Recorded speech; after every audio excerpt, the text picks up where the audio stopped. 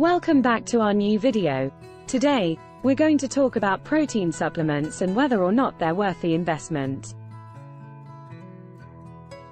Protein supplements are one of the most popular types of supplements on the market, but are they really necessary for building muscle?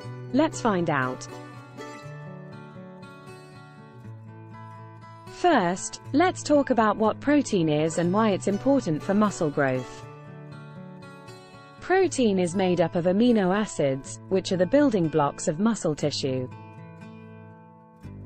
When you exercise, you create tiny tears in your muscle fibers, and your body uses protein to repair and rebuild those fibers, making your muscles stronger and bigger. Now, let's talk about protein supplements. There are many different types of protein supplements, but the most common are whey, casein, and soy protein. These supplements come in powder form and are usually mixed with water or milk to create a shake.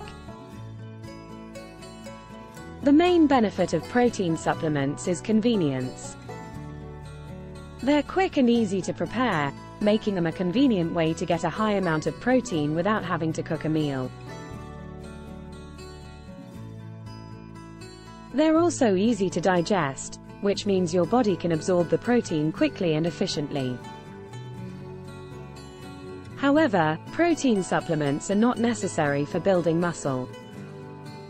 You can get all the protein you need from whole foods like meat, fish, eggs, and beans.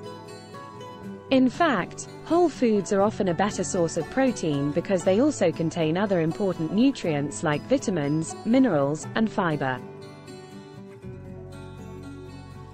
Additionally, protein supplements can be expensive, and some people may experience digestive issues like bloating, gas, or stomach cramps when taking them. There's also some concern that high doses of protein supplements can put a strain on your kidneys, so it's important to stick to the recommended dosage. In conclusion, protein supplements can be a convenient way to get a high amount of protein, but they're not necessary for building muscle. Whole foods are often a better source of protein and provide other important nutrients as well. If you do decide to use protein supplements, be sure to follow the recommended dosage and watch out for any digestive issues. Thanks for watching, and we'll see you in the next one.